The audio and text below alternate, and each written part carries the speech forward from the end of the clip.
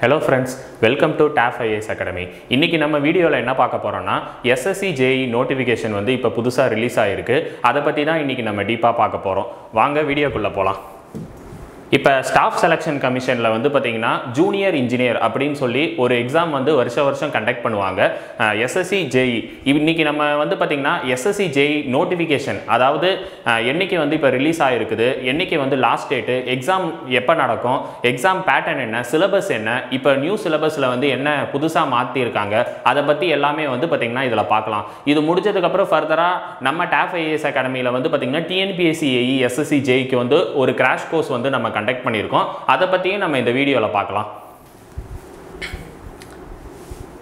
SSC JE இந்த exam வந்து application என்னைக்கு ஸ்டார்ட் ஆயிருக்குன்னா 26/7 அதாவது ஜூலை 26ல் வந்து இந்த நோட்டிஃபிகேஷன் வந்து ரிலீஸ் ஆயிருக்கு. என்னைக்கு லாஸ்ட் டேட் அப்படின்னா ஆகஸ்ட் 16 வந்து பார்த்தீங்கன்னா லாஸ்ட் டேட்டு. ஆகஸ்ட் 16 வந்து லாஸ்ட் டேட்டு. அதே மாதிரி பேமெண்ட்டுக்கான ஃபீஸும் வந்து பார்த்தீங்கன்னா ஒரு 2 நாள் டைம் கொடுத்துருக்காங்க, 17, 18. அப்புறம் இந்த எக்ஸாம் என்னைக்கு நடக்கும்னு போட்டிருக்காங்க, அக்டோபர் 2023. இந்த எஸ்எஸ்சி ஜேஇயை பொறுத்த வரைக்கும் மொத்தம் 2 ஸ்டேஜ் இருக்குது. அதாவது பேப்பர் 1, பேப்பர் 2, ப்ரிலிம்ஸ், மெயின்ஸ், அந்த மாதிரி 2 ஸ்டேஜஸ் இருக்குது. அதை பற்றியும் நம்ம உள்ளே பார்க்கலாம். நெக்ஸ்ட்டு வந்து பார்த்தீங்கன்னா என்னென்ன எஜுகேஷன் குவாலிஃபிகேஷன் என்னென்ன போஸ்டிங்லாம் இருக்குதுன்றதை பற்றி இதில் சொல்லியிருக்காங்க.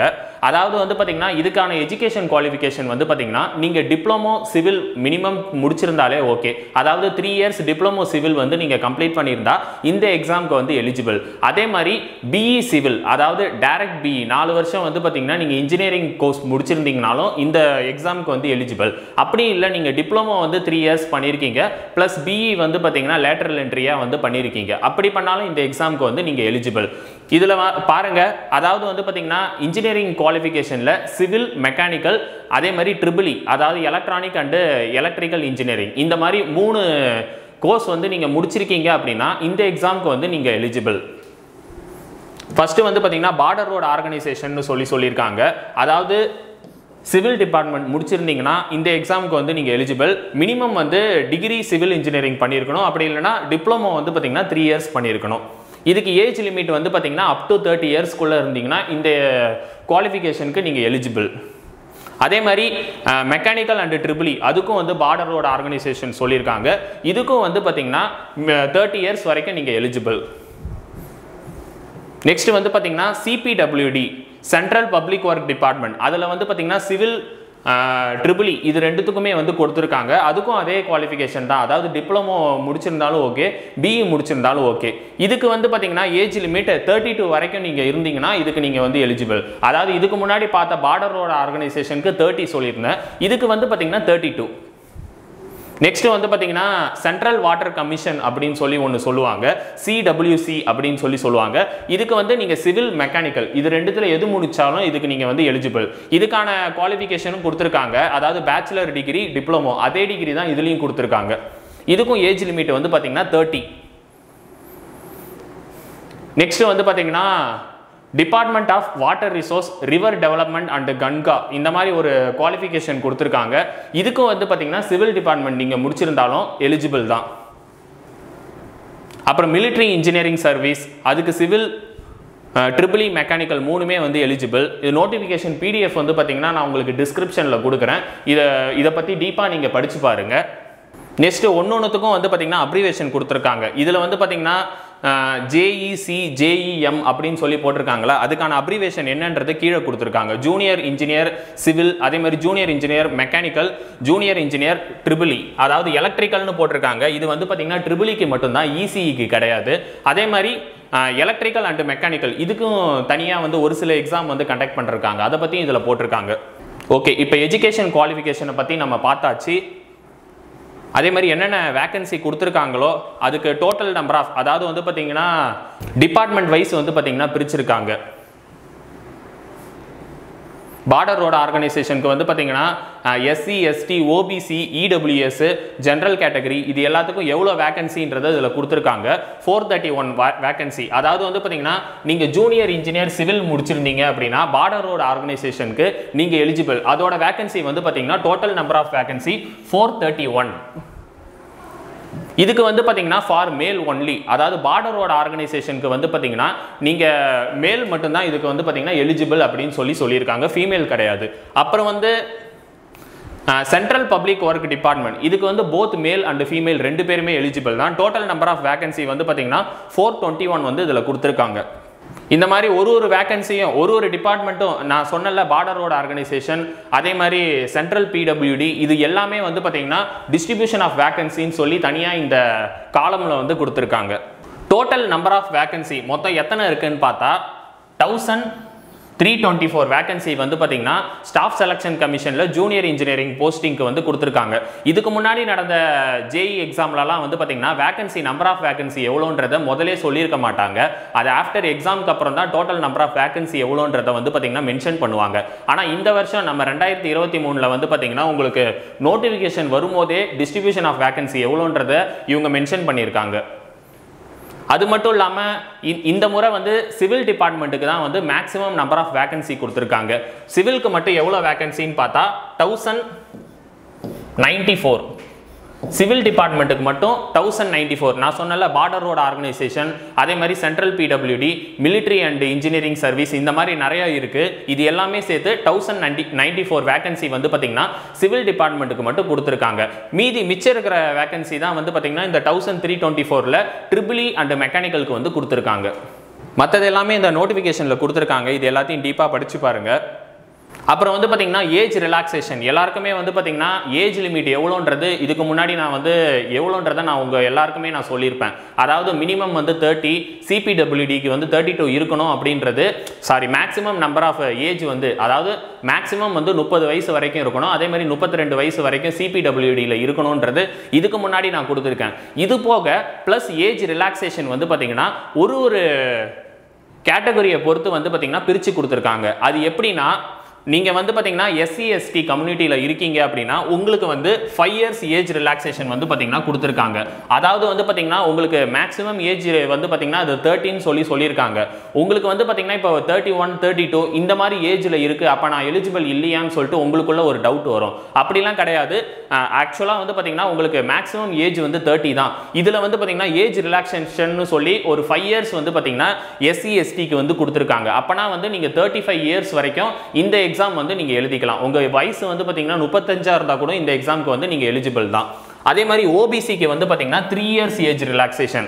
இந்த ஓபிசின்றது வந்து பாத்தீங்கன்னா சென்ட்ரல் கவர்மெண்ட்டை பொறுத்த வரைக்கும் நம்ம கம்யூனிட்டியில பிசி, எம்பிசி, அதே மாதிரி பிசிஎம் இவங்க எல்லாருமே வந்து இந்த ஓபிசி கேட்டகரியில் வருவாங்க. நீங்க வந்து அதுக்கு ஓபிசி சர்டிஃபிகேட் வந்து பாத்தீங்கன்னா செப்பரேட்டா வாங்கணும். அந்த ஓபிசி சர்டிஃபிகேட் வந்து இப்போ அப் டு இந்த கால்ஃபர் வந்து பாத்தீங்கன்னா 26 வந்து ரிலீஸ் ஆயிருக்கு. ஆகஸ்ட் 16ஆம் தேதி வந்து பாத்தீங்கன்னா லாஸ்ட் டேட்னு சொல்லியிருக்காங்க. அந்த டேட் இன் பிட்வீன் கேப்ல வந்து நீங்க ஓபிசி சர்டிஃபிகேட் வந்து வாங்கியிருக்கணும். வாங்கினீங்கன்னா நீங்க வந்து ஓபிசிக்கு வந்து எலிஜிபிள். மற்றபடி பிடபிள்யூடி இவங்களுக்குலாம் வந்து பார்த்தீங்கன்னா 10 years disability person, ex service man அவங்களுக்குலாம் வந்து பார்த்தீங்கன்னா இதில் ஏஜ் ரிலாக்ஸேஷன் கொடுத்துருக்காங்க. இதெல்லாம் படித்து பாருங்க. PWD, disability person, ex service man அவங்களுக்குலாம் வந்து என்னென்ன ப்ரொசீஜர்ன்றது, அவங்க வந்து என்ன ஃபார்மேட்டில் வந்து சர்டிஃபிகேட் வாங்கணுன்றது எல்லாமே இந்த நோட்டிஃபிகேஷன்லேயே வந்து கொடுத்துருக்காங்க. இது வந்து நான் உங்களுக்கு டிஸ்கிரிப்ஷனில் கொடுக்குறேன். ஓகே, நெக்ஸ்ட் வந்து எக்ஸாம் சென்டர், இதை பற்றி தான் நம்ம பார்க்க போகிறோம். எங்கெங்கெல்லாம் வந்து எக்ஸாம் சென்டர் இருக்குன்றது, அதாவது வந்து பார்த்திங்கன்னா இது ஒரு central government all India level எக்ஸாம்ன்றதுனால எல்லா ஸ்டேட்லையுமே வந்து பார்த்திங்கன்னா இதில் மென்ஷன் பண்ணியிருக்காங்க. நம்ம வந்து பார்த்திங்கன்னா சதர்ன் ரீஜியனில் வருவோம். சதர்ன் ரீஜியனில் என்னென்ன எக்ஸாம் சென்டர்லாம் கொடுத்துருக்காங்கன்றதை பற்றி நம்ம இதில் பார்க்கலாம். இதோ இருக்குது பாருங்க. சதர்ன் ரீஜியனில் வந்து பார்த்திங்கன்னா நம்ம தமிழ்நாட்டை பொறுத்த வரைக்கும் சென்னை, கோயம்புத்தூர், மதுரை, சேலம், திருச்சி, திருநெல்வேலி, வேலூர் இந்த டிஸ்ட்ரிக்ட்லலாம் வந்து பார்த்தீங்கன்னா உங்களுக்கு எக்ஸாம் சென்டர் வந்து அலாகேட் பண்ணியிருக்காங்க. அதே மாதிரி பாண்டிச்சேரியும் வந்து பார்த்தீங்கன்னா நம்மளுக்கு நியர்பை தான், அதுவும் வந்து நம்மளுக்கு வந்து அலாகேட் பண்ணியிருக்காங்க. இது எல்லாமே சதர்ன் ரீஜியனில் இருக்கக்கூடிய எக்ஸாம் சென்டர். ஆந்திர பிரதேஷ், புதுச்சேரி, தமிழ்நாடு, தெலங்கானா இது எல்லாமே வந்து பார்த்தீங்கன்னா சதர்ன் ரீஜியனில் வரும். அதே மாதிரி எக்ஸாம் சென்டர் வந்து பார்த்தீங்கன்னா நீங்கள் 3 ஆப்ஷன் கொடுக்குற மாதிரி இருக்கும். அதாவது மொத்தம் 3 எக்ஸாம் சென்டர் வந்து பாத்தீங்கன்னா உங்களுக்கு வந்து அவைலபிளா இருக்கும் நீங்க வந்து பாத்தீங்கன்னா அந்த 3த்துல நீங்க ஆர்டர் பிரகாரம் உங்களுக்கு ஃபர்ஸ்ட் பிரெஃபரன்ஸ் என்ன வேணும்ன்றத ஃபர்ஸ்ட் எக்ஸாம் சென்டர்ல கொடுக்கணும் அதே மாதிரி செகண்ட் பிரெஃபரன்ஸ் என்ன தேர்ட் பிரெஃபரன்ஸ் என்னன்றத நீங்க வந்து உங்களுக்கு நியர்பை இருக்கிற மாதிரி எக்ஸாம் சென்டர் வந்து கொடுத்துருங்க மேக்ஸிமம் வந்து ஃபர்ஸ்ட் பிரெஃபரன்ஸ்ல என்ன கொடுக்குறோமோ அதே தான் வந்து எஸ்எஸ்சி ஜேஇ பொறுத்த வரைக்கும் உங்களுக்கு வந்து எக்ஸாம் சென்டர் அலோகேட் பண்ணுவாங்க அதனால ஃபர்ஸ்ட் பிரெஃபரன்ஸ் வந்து நீங்க கரெக்டா உங்களுக்கு இதுதான் வேணும்ன்றத கரெக்டா கொடுத்துருங்க அப்ளை பண்ணும்போது நெக்ஸ்ட் எல்லாருக்கும் இருக்கக்கூடிய முக்கியமான கேள்வியே இதுதான் ஸ்கீம் ஆஃப் எக்ஸாமினேஷன் இப்போ லாஸ்ட் டைம் எஸ்எஸ்சி ஜேஇ பொறுத்த வரைக்கும் உங்களுக்கு எக்ஸாம் பேட்டர்ன் எப்படி இருந்ததுன்னா 200 மார்க்ஸ்க்கு வந்து பார்த்தீங்கன்னா ப்ரிலிம்ஸ் பேப்பர் இருந்தது அந்த 200 மார்க்ஸில் வந்து பார்த்தீங்கன்னா ஜென்ரல் இன்டெலிஜென்ஸ் அண்ட் ரீசனிங் வந்து பார்த்தீங்கன்னா டோட்டல் 50 கொஷின்ஸ் ஒரு கொஷினுக்கு ஒரு மார்க்கு டோட்டலாக 50 மார்க்ஸுக்கு வந்து பார்த்தீங்கன்னா கொடுத்துருந்தாங்க அதுக்கப்புறம் வந்து பார்த்தீங்கன்னா ஜென்ரல் அவேர்னஸ் அதாவது ஜிஎஸ் வந்து நம்ம படிச்சிருக்கோம்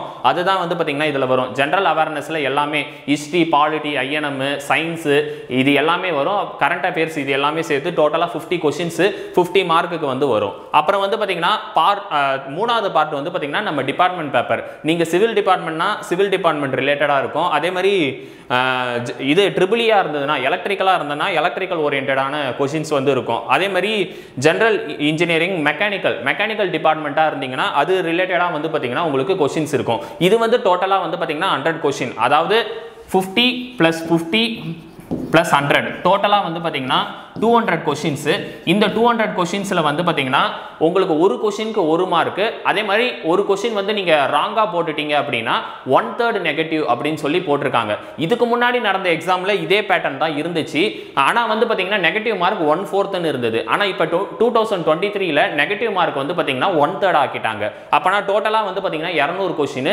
2 மணி நேரம் அதாவது 2 hours டியூரேஷன் 2 hours டியூரேஷன்ல வந்து பாத்தீங்கன்னா 200 क्वेश्चंस நீங்க வந்து அட்டெண்ட் பண்ணனும் நெக்ஸ்ட் பேப்பர் 2 பொறுத்த வரைக்கும் இதுதான் வந்து பாத்தீங்கன்னா இப்போ ரீசன்ட்டா சேஞ்ச் பண்ணிருக்கு இதுக்கு முன்னாடி நடந்த எஸ்எஸ்சி ஜேஇல வந்து பேப்பர் பேட்டர்ன் எப்படி இருந்ததுன்னா செகண்ட் பேப்பர் மெயின்ஸ் வந்து எப்படி இருந்ததுன்னா டிஸ்கிரிப்டிவ் வந்து இருந்தது மொத்தம் வந்து பாத்தீங்கன்னா 300 மார்க்ஸ்க்கு வந்து நீங்க டிஸ்கிரிப்டிவ் ரிட்டனா எழுதுற மாதிரி இருந்தது ஆனா இந்த முறை வந்து பாத்தீங்கன்னா டிஸ்கிரிப்டிவ் பேப்பர் கிடையாது அப்ஜெக்டிவ் क्वेश्चंसா தான் வந்து பாத்தீங்கன்னா மல்டிபிள் சாய்ஸ் क्वेश्चंसா தான் வந்து பாத்தீங்கன்னா கொடுத்திருக்காங்க சிலபஸ் வந்து பாத்தீங்கன்னா பிரிலிம்ஸ் பேப்பர்ல என்ன சிலபஸோ அதே தான் வந்து பாத்தீங்கன்னா மெயின்ஸ்லயும் கொடுத்திருக்காங்க ஆனா வந்து பாத்தீங்கன்னா உங்களுக்கு எக்ஸாம் பேட்டர்ன் எப்படி இருக்கும்னா டோட்டல் 100 क्वेश्चंस இருக்கும் 2 ஹவர்ஸ்க்கு வந்து பாத்தீங்கன்னா இருக்கும் இதுல வந்து பாத்தீங்கன்னா 100/300 ன்னு போட்டுருக்காங்க அப்பனா வந்து 100 क्वेश्चंस ஒரு क्वेश्चनக்கு வந்து பாத்தீங்கன்னா 3 மார்க் டோட்டலா 100 × 3 300 மார்க்ஸ்க்கு வந்து நீங்க எக்ஸாம் எழுதுவீங்க இதுக்கும் நெகட்டிவ் வந்து பாத்தீங்கன்னா 1/3 ஃபார் ஒரு क्वेश्चन அப்பனா வந்து பாத்தீங்கன்னா நீங்க 300 மார்க்குக்கு வந்து எக்ஸாம் எழுத போறீங்க அப்ப வந்து பாத்தீங்கன்னா ஒரு மார்க் வந்து நெகட்டிவ்ல வரும்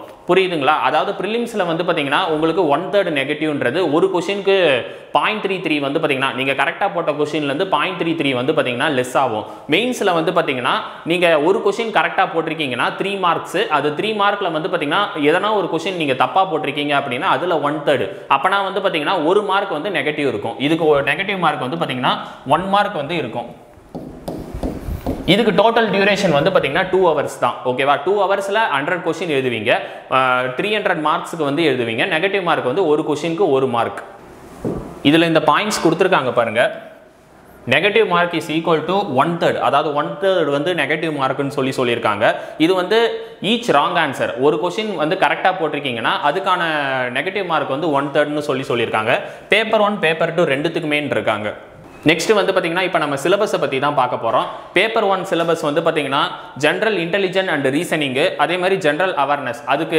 என்னென்ன டாபிக்ஸ் எல்லாம் வரும்ன்றது இதுல சிலபஸ்ல வந்து பாத்தீங்கன்னா உங்களுக்கு டீடைலா கொடுத்திருக்காங்க இத படிச்சு பாருங்க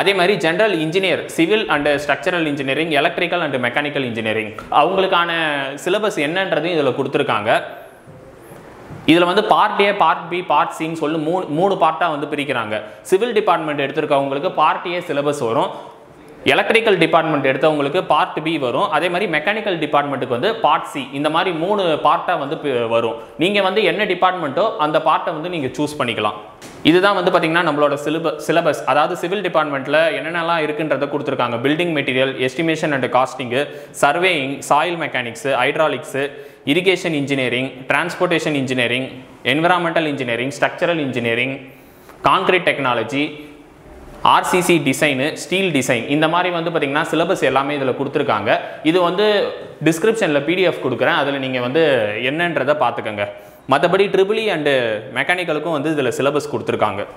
மற்றபடி அட்மிஷன் ஃபார்ம் டீட்டெயில்ஸு எல்லாமே வந்து இதில் இருக்குது. இதை ஃபுல்லாத்தையும் படித்து பாருங்கள். நெக்ஸ்ட்டு வந்து ரொம்ப முக்கியமான விஷயம், ஃபோட்டோ ஃபார்மெட் வந்து எப்படி இருக்கணுன்றது இதில் வந்து ஸ்பெசிஃபை பண்ணியிருக்காங்க. நீங்கள் வந்து பார்த்திங்கன்னா அக்செப்டபிள் ஃபோட்டோகிராஃப் இந்த மாதிரி தான் வந்து பார்த்திங்கன்னா உங்களுக்கு ஃபோட்டோ வந்து கிளியராக இருக்கணும். அதாவது வந்து பார்த்திங்கன்னா இவங்க கொடுத்துருக்காங்க பாருங்கள், இந்த சாம்பிளுக்கு தான் வந்து பார்த்திங்கன்னா நீங்கள் ஃபோட்டோ வந்து பார்த்திங்கன்னா கொடுக்கணும். இதில் வந்து மற்றபடி என்னென்ன மாடலில் வந்து நீங்கள் ஃபோட்டோ எடுத்தீங்கன்னா அது வந்து பார்த்திங்கன்னா டிஸ்குவாலிஃபை அப்படின்னு சொல்லி இதில் கொடுத்துருக்காங்க. அதாவது எக்ஸ்ட்ரா கலர், டூ க்ளோஸ், இந்த மாதிரி ஃபோட்டோ வந்து ஃபேஸ் மட்டும் ஜூமில் வந்து இருக்கக்கூடாது. அப்புறம் இந்த மாதிரி வந்து கேப்போட எடுக்கக்கூடாது. இந்த மாதிரி சில விஷயம்லாம் வந்து இதில் கொடுத்துருக்காங்க. ஃபோட்டோ இந்த மாதிரி பிளர்ராக இருக்கக்கூடாது. இது எல்லாத்தையும் படித்து பாருங்கள். உங்களுக்கு ஃபோட்டோ வந்து என்ன ஃபார்மேட்டில் இருக்கணுன்றதை நீங்கள் கரெக்டாக வந்து கொடுக்கணும். ஓகே, இதுதான் வந்து எஸ்எஸ்சி ஜேஇக்கான நோட்டிஃபிகேஷன். இப்போ ஃபைனலாக வந்து பேட்ச் டீட்டெயில்ஸை பற்றி பார்க்கலாம். நம்ம டாஃப் ஐஏஎஸ் அகாடமியில் வந்து பார்த்திங்கன்னா டிஎன்பிஎஸ்சி ஏஇ எஸ்எஸ்சி ஜேஇக்கு ஒரு கம்பைன்டு கிராஷ் கோர்ஸ் வந்து நம்ம ஸ்டார்ட் பண்ணியிருக்கோம். இந்த பேட்சோட நேம் வந்து பார்த்திங்கன்னா கரிகாலன் பேட்ச். இந்த பேட்சை பற்றி டீட்டெயில் வீடியோஸ் வந்து இதுக்கு முன்னாடி நான் வந்து போட்டிருப்பேன். அந்த வீடியோவோட லிங்க்கும் வந்து நான் டிஸ்கிரிப்ஷனில் கொடுக்குறேன். அதை ஓப்பன் பண்ணி பாருங்கள். அந்த பேட்சை பற்றி ஃபுல் டீட்டெயில்ஸ் வந்து நான் உங்களுக்கு சொல்லியிருப்பேன். இந்த பேட்ச் வந்து பார்த்திங்கன்னா ஆல்ரெடி டிஎன்பிஎஸ்சி எஸ்எஸ்சி ஜேஇக்கு வந்து பார்த்திங்கன்னா நம்ம ஸ்டார்ட் பண்ணியிருக்கோம். கிளாஸஸ் வந்து எல்லாமே ஆன்லைன் கிளாஸஸ் தான். உங்களுக்கு வந்து ஆன்லைனில் வந்து பார்த்திங்கன்னா நம்ம டாஃப் ஐஏஎஸ் அகாடமி மொபைல் ஆப்பில் ரெக்கார்டட் வீடியோஸாக வந்து நம்ம ப்ரொவைட் பண்ணுவோம். அதாவது லைவ் கிளாஸஸ் நடக்கும். அந்த லைவ் கிளாஸஸ் முடிஞ்சதுக்கப்புறம் அது ரெக்கார்டட் வீடியோஸாக வந்து பார்த்திங்கன்னா நம்ம மொபைல் ஆப்பில் வந்து நம்ம கொடுத்துருவோம். டெக்னிக்கல் வந்து இங்கிலீஷ் மீடியத்தில் இருக்கும். அதே மாதிரி ஜிஎஸ் வந்து பார்த்திங்கன்னா பைலிங்கோலாக இருக்கும். டிஎன்பிஎஸ்சி ஏஇ எஸ்எஸ்சி ஜேஇ ரெண்டுத்துக்குமே கம்பைன் பண்ணி தான் வந்து பார்த்திங்கன்னா நம்ம இந்த கிராஷ் கோர்ஸ் வந்து கண்டக்ட் பண்ணுறோம். மொத்தம் 150+ கிளாஸஸ் இருக்குது. 450 ஹவர்ஸ் டியூரேஷனுக்கு வந்து பார்த்திங்கன்னா நம்ம கொடுத்துருக்கோம். மொத்தம் 6 மந்த்துக்கு நடக்கும். அதே மாதிரி இந்த பேட்சோட ஸ்பெஷல் ஈவெண்ட் என்னன்னு பார்த்தா உங்களுக்கு டெய்லி ஸ்பாட் டெஸ்ட் வந்து நம்ம கொடுக்குறோம். அதாவது அன்னன்னைக்கு என்னென்ன கிளாஸஸ் நடக்குதோ அந்தந்த கிளாஸஸ் முடிஞ்சதுக்கப்புறம் உங்களுக்கு வந்து ஸ்பாட் டெஸ்ட் வந்து 15 கொஷின்ஸ் வந்து நாங்கள் கொடுத்துருவோம். அது போக வீக்லி வந்து பார்த்திங்கன்னா உங்களுக்கு ஃபுல் டெஸ்ட், எவ்ரி வீக்கில் வந்து பார்த்திங்கன்னா உங்களுக்கு ஃபுல் டெஸ்ட்டும் வந்து நம்ம கண்டக்ட் பண்ணுறோம். இந்த பேட்சை பற்றி முழு தகவல், அதே மாதிரி இந்த பேட்சோட அட்மிஷன் பற்றி எல்லாமே இந்த கீழே தெரிகிற இந்த நம்பருக்கு வந்து நீங்கள் காண்டாக்ட் பண்ணிக்கோங்க. இந்த நம்பர் வந்து 8668029422 6382809713. இந்த நம்பருக்கு காண்டாக்ட் பண்ணி நீங்கள் அட்மிஷன் டீட்டெயில்ஸ் எல்லாமே கேட்டுக்கலாம். அட்மிஷனுக்கு இந்த நம்பர் நீங்கள் யூஸ் பண்ணிக்கலாம். அப்புறம் வந்து கூடிய சீக்கிரம் வந்து பார்த்திங்கன்னா நம்ம டெஸ்ட் பேட்சும் வந்து கண்டக்ட் பண்ணுறோம். நிறைய பேர் வந்து டெஸ்ட் பேட்ச் பற்றி கேட்டிருந்தீங்க. டெஸ்ட் பேட்ச் வந்து பார்த்திங்கன்னா ஆகஸ்ட் 3 நம்ம ஸ்டார்ட் பண்ணுறோம். டிஎன்பிஎஸ்சி ஏஇ எஸ்எஸ்சி ஜேஇக்கு வந்து பார்த்திங்கன்னா ஒரு கம்பைன்டு டெஸ்ட் பேட்ச். இந்த test batch up to TNPSC AE exam வரைக்கும் வந்து பார்த்திங்கன்னா உங்களுக்கு கண்டினியூ ஆகும். இது வந்து பார்த்திங்கன்னா கல்லணை பேட்ச். இந்த டெஸ்ட் பேட்சோட நேம் வந்து கல்லணை பேட்ச். இதை பற்றி முழு தகவல் வந்து கூடிய சீக்கிரம் வந்து நம்ம ரிலீஸ் பண்ணிடுவோம். அப்புறம் மேலும் இன்ஜினியரிங் சர்வீஸ் ரிலேட்டடாக நம்ம அகாடமியில் வந்து பார்த்திங்கன்னா நம்ம டாஃப் இன்ஜினியரிங் சர்வீஸ் அப்படின்னு சொல்லி ஒரு டெலகிராம் சேனல் வந்து நம்ம கொண்டு வந்திருக்கோம். இந்த டெலகிராம் சேனல் லிங்க்கும் வந்து பார்த்திங்கன்னா உங்களுக்கு டிஸ்கிரிப்ஷனில் கொடுக்குறோம். நம்ம டெலகிராம் சேனலில் ஜாயின் பண்ணாதவங்க எல்லாருமே ஜாயின் பண்ணிக்கோங்க. இன்ஜினியரிங் சர்வீஸ் ரிலேட்டடான அட்மிஷன் ஃபார்ம்ஸ், அதே மாதிரி இன்ஜினியரிங் சர்வீஸ் ரிலேட்டடான கொஸ்டின்ஸ் எல்லாமே வந்து பார்த்திங்கன்னா நம்ம டெலகிராம் சேனலில் நம்ம போட்டுட்ருக்கோம். டெய்லி வந்து பார்த்திங்கன்னா சிவில் ரிலேட்டடான கொஸ்டின்ஸ் எல்லாமே அதில் வந்து நம்ம டெலகிராம் சேனலில் கொடுக்குறோம். அதனால் டெலகிராம் சேனலில் ஜாயின் பண்ணாதவங்க எல்லாருமே கீழே தெரிகிற டிஸ்கிரிப்ஷனில் டெலகிராம் சேனல் லிங்க் இருக்குது. அதை ஓப்பன் பண்ணி ஜாயின் பண்ணிக்கோங்க. இதுதான் வந்து பார்த்திங்கன்னா நோட்டிஃபிகேஷனோட ஃபுல் டீட்டெயில்ஸு. எஸ்எஸ்சி ஜேஇ இன்றைக்கி வந்து பார்த்திங்கன்னா அப்ளிகேஷன் ஓப்பன் ஆகுது. ஆகஸ்ட் 16 வரைக்கும் வந்து பார்த்திங்கன்னா லிங்க் வந்து அவைலபிளாக இருக்கும். எல்லாருமே வந்து முன்னாடியே வந்து எக்ஸாம் அப்ளை பண்ணிடுங்க. கடைசி டைமில் சர்வர் கொஞ்சம் பிஸியாக இருக்கும். அதனால் இப்போ ஃப்ரீயாக இருக்கிற டைம்லேயே வந்து இந்த எக்ஸாம் வந்து அப்ளை பண்ணிடுங்க. இந்த எக்ஸாம் நீங்கள் நல்லபடியாக ப்ரிப்பேர் பண்ணி எஸ்எஸ்சி ஜேஇ எக்ஸாம் நல்லபடியாக கிளியர் பண்ணணும்னு சொல்லி டாஃப் ஐஏஎஸ் அகாடமி சார்பாக வாழ்த்துக்கள். தேங்க்யூ.